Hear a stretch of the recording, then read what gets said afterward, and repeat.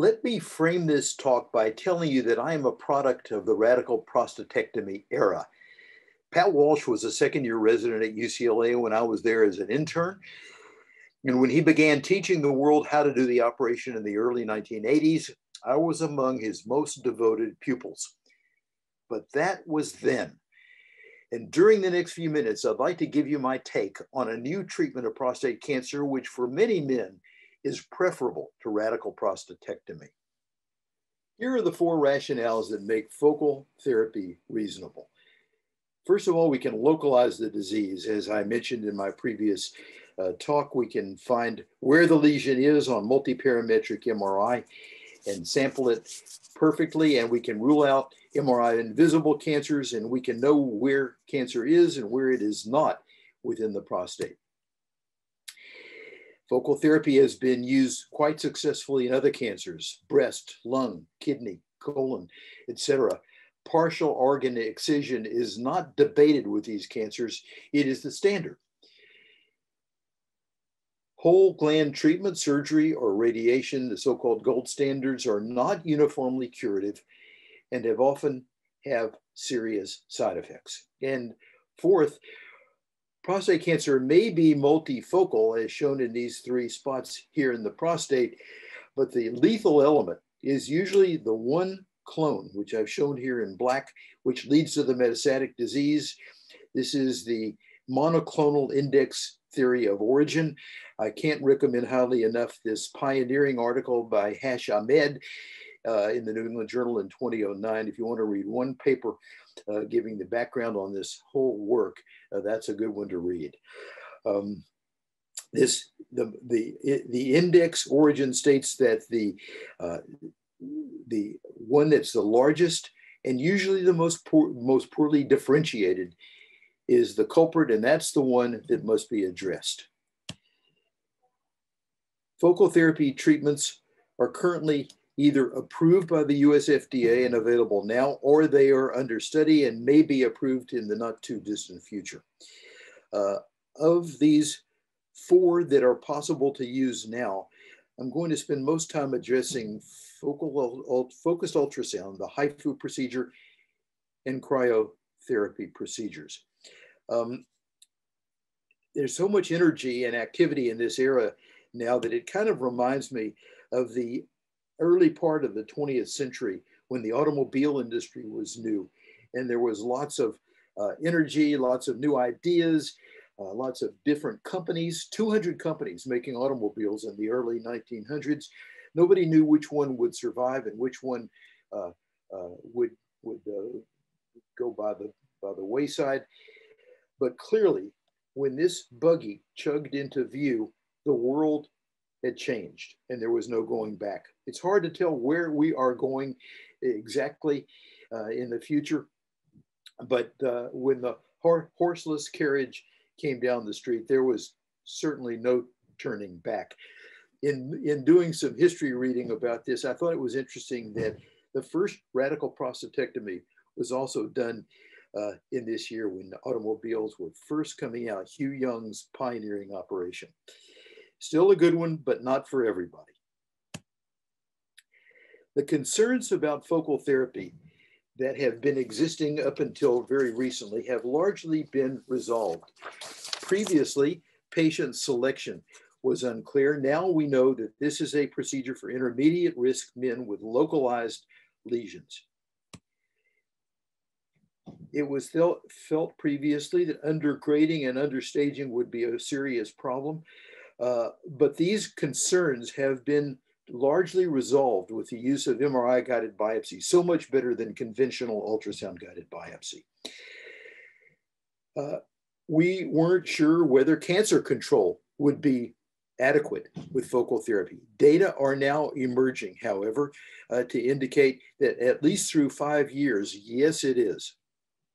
And the potential for excessive use, an abuse potential for this being used where it shouldn't be used was concerning, but the FDA and the AUA are both watching this very carefully. Guidelines are being revised and issued, and this has been largely resolved also. So So many of the previous concerns are no longer there.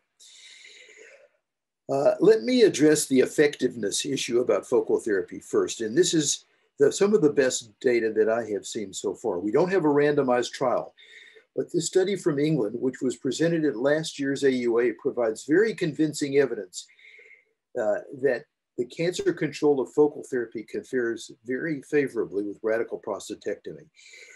In this series of men who were what's called propensity matched, that's kind of a super matching, not a randomized trial, but super matching of men during in the same centers, red in cryotherapy and HIFU, up here, green in have laparoscopic radical prostatectomies, 246 in each group, and followed out for 100 or more months. You can see that the failure-free survival rates plotted here on the vertical axis is just about the same. Failure-free survival, meaning they never got metastases, they never died from prostate cancer, and no other treatment was required. So this is about the same in both groups. I actually don't think these data are as helpful as meaningful as biopsy data, but they are better than nothing. And for intermediate risk prostate cancer, which is what these groups were composed of, failure-free survival was apparently equal. The results are about the same in both groups, 80–90% in both groups. So focal therapy also can fail. It doesn't always eradicate prostate cancer. Let me go through 4 of the main reasons that this treatment may fail. First is that there is a heat sink effect from blood vessels in and around the prostate, which has the effect of dissipating the thermal energy. So that's one mechanism of failure. A second mechanism of failure is progression of low-risk cancers into high-risk, higher-risk cancers or continued growth. We've shown that this can occur in other publications. The localization process is not always perfect, and you can actually miss the cancer if your localization is not good. But MRI and targeting biopsy is very helpful for that. And the 4th reason, which brings us to my assignment this morning, is the margin effect. Do we get enough of the cancer to cure it? So this is it brings me to my assigned topic of how biopsy cores can be used to help plan focal therapy. So recall lesson number 4 from the previous talk, and that is that what you see on MRI in green is not what you may get pathologically in the whole mount section shown here on the left. And I mentioned again, the average prostate cancer is 11 millimeters longer and 3 times the volume of MRI visible lesion. Not only is there a difference in diameter and volume, but the geometry of these lesions can be radically different between what you see on MRI and what you get in the whole mount section. So the fact that the geometry is different makes the utilization of a uniform margin around the region of interest an imprecise way to do focal therapy, because the tumor may be larger and may grow in finger-like projections in all different directions. If we were to use a uniform margin, as shown here on this, in the left section here, if we were to use a uniform margin, that to get tumors in a reliable way, to treat them, to encompass their margins, we would have to go far beyond the region of interest that's visible on the MRI. This is a study performed by Alan Priester, a biomedical engineer in our department, who looked at 114 carefully processed radical prostatectomies and said that to encompass even 50% of the tumors that we found, you'd have to go out 13 millimeters beyond the region of interest in every direction. And to get up to about 80% of the tumors, you'd have to go to about 20 or 25 millimeters. So this is just not a good way to do this. The uniform margins are problematic. So we examined biopsy sites, positive and negative, to devise a shape around MRI visible lesions that could become a treatment guide, encapsulating the tumor and sparing as much normal prostate as possible. Since biopsy sites, as shown here in these rectangles, can be recorded and stored in the Fusion device, we reasoned that a customized treatment plan could be created using the location of positive biopsy cores here, negative biopsy cores here, and we devised a shape that most often enclosed tumor margins, and that shape was that of a paraboloid. A paraboloid is the kind of shape cast by a rainbow or by a satellite dish. Using the paraboloidal shape, we then looked at a number of prostates and devised a way to overlay such a shape to encompass the treatment margins. Here's an example of a actual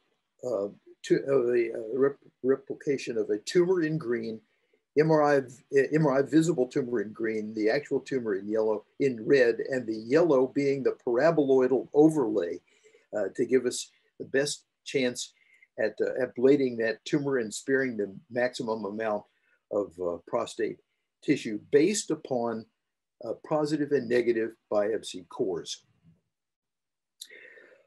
For a HIFU treatment plan, we start the process by overlaying the paraboloidal shape over the MRI visible treatment margin.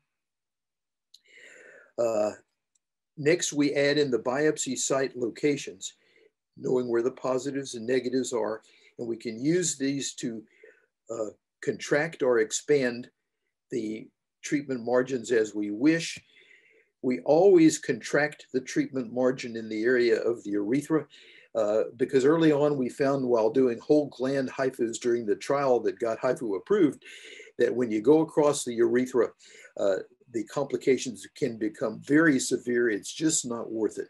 So we take extra measures to avoid the urethra in any kind of HIFU procedures.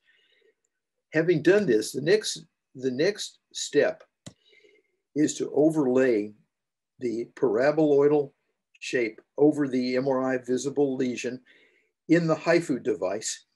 And then in a series of treatment planes, and this is one of them, showing these skittles or the treatment spots, we use this to guide our treatment by. We've been very successful with this and use this routinely now for tumors that are like this in the periphery of the prostate. Obviously, if this is in the center of the prostate, it's a different matter and it's going to be quite difficult. So this is the kind of advantage you get when you have the help of engineers who work with you to develop this. But let me tell you, there is an easier way to do this. You don't need engineers. You don't spare as much normal tissue, but you have great reassurance of getting the margins. And until this paraboloidal method becomes commercialized, you may be better off sticking with hemigland ablation, which is more or less of a slam dunk. This is a hemigland ablation using HIFU. This is 6 months later, the ablation zone seen in the prostate, quite dramatic. Now, let me say a word about cryoablation, which we do a lot of, actually more of, because right now it's being paid for better than with HIFU, although next month, January, a Medicare code will be issued for HIFU, and this will become more and more attractive. But here is a cryoablation procedure, which we performed recently. This is a small prostate, about 24 cc's in volume, with a Gleason 7 lesion on the right side here in the middle of the prostate. A Thermal safety probe is performed early in the procedure to protect the rectum. This goes into the non-vas fascia approximately and will help us prevent freezing the rectal wall. 2 treatment probes are placed. Sometimes we use 3, but this is a small prostate. And let me show you, let's see if we can get this. This is a treatment in process. I think you can see this. The ice ball is starting to form with the anterior one first, continuing down through the prostate. As the tissue freezes, it becomes more dense. Ultrasound doesn't penetrate it. It becomes quite dark. It goes down closer to the rectal wall. We follow this visually and by the thermal probe readout to be sure we don't freeze the rectal wall. We're having about an 80% biopsy success rate, meaning that when we follow these patients as far out as 18 months, we're not seeing any more prostate cancer. This is an example of an 18-month result. We have published this work recently. It's in just the past issue of the Journal of Urology. You can see on this side the damage to that side of the prostate.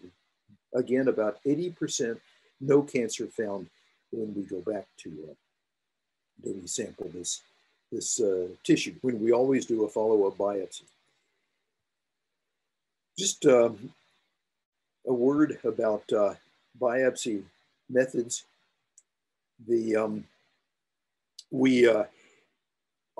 baseline initially always do systematics and targeteds. At 6 months later, we come back and we just do ipsilateral treatment assessment to be sure that we accomplished our goal of treatment. And we're doing an 18-month biopsy on both sides to check and see whether we've actually altered the natural history of the disease process. Our results so far indicate that we are. In conclusion, then, the pillars of focal therapy make for a compelling argument for why a modern urologist should offer this to appropriate patients. It is by far safer than surgery or radiation. Changes in sexual and urinary function are greatly reduced. It is reasonably effective, offering a potential for cure to many patients. Patients want it when they're given a choice.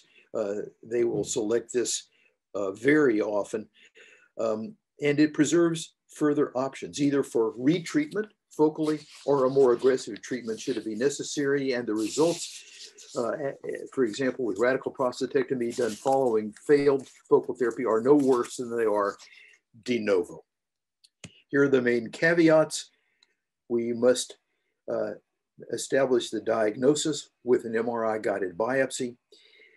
We recommend this for men with mostly T1 seed lesions, but some with small palpable lesions. Gleason 7 are the appropriate candidates for this, mostly 3+4s, but a few low volume 4+3s as well.